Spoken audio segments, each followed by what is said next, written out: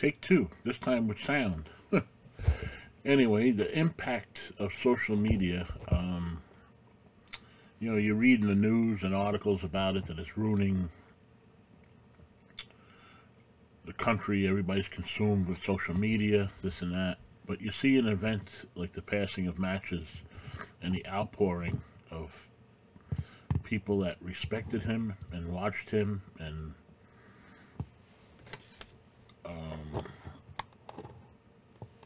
you see the impact he had on so many people, and it's all from YouTube videos. It's quite amazing, and to have the feelings everyone has for, in many cases, a person you never met is pretty astonishing.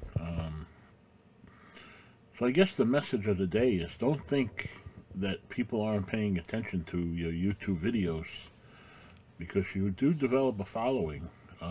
Matches had a gift for it because he was good at storytelling, and he had a unique way of delivering the simplest message. But nonetheless, it's pretty incredible. There's not many more things you can say about it. It's just incredible. It's a marvel. It's a gift, I guess. It's a lot of things. You can't put it into words even, but it is interesting, to say the least.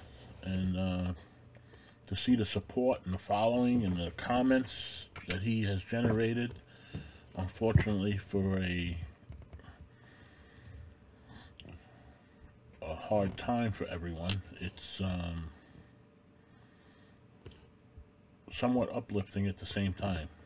So he definitely left his mark. I will miss him and think about him quite often. Anyway, hope everybody has a good weekend, and I'll catch you on the next one. Thank you.